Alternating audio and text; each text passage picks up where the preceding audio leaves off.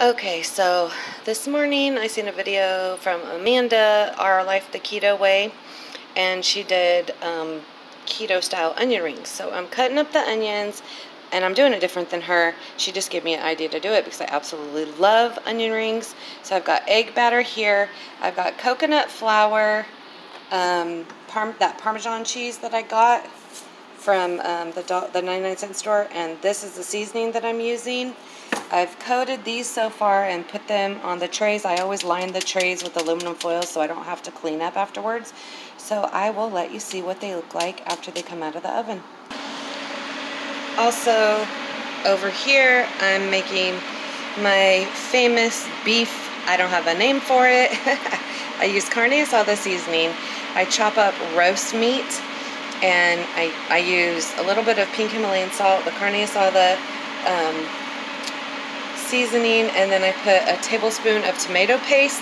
I haven't done the tomato paste just yet. Let me see. So I'll probably make them tacos, and I'll probably just eat some meat by itself.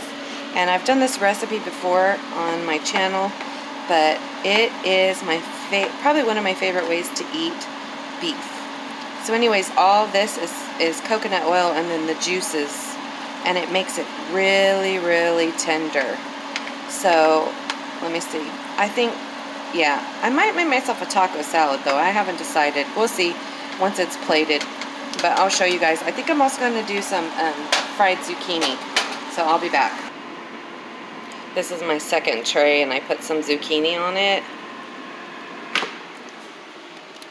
They've been in there for about 5 minutes. I think I'm going to take them out or they're going to burn. I'll be back. Okay, so the meat is done and it tastes really good. These, you know what, I wouldn't recommend them. I'm still going to eat them just because I'm not going to waste food. But something about the coconut flour, the texture of it. So I'm guessing if you did it, I should have did it with the almond flour and the Parmesan cheese. I don't know why I tried. I think the reason why I tried coconut flour was because I was thinking it looks the closest to regular flour. But I mean, they still have good flavor, but it could be the setting that I put it on. They're kind of dried. So these ones right here I put on a different setting, and I have on the top shelf, I have the zucchini. I don't know if you can see it. So they look good, but who knows what they're going to taste like. I'll let you know. What do you say? Okay. Okay, it's done. I like the zucchini, but I don't like the onions, and the meat turned out good. So you guys might want to try the zucchini in the air fryer. Okay, that's it for tonight.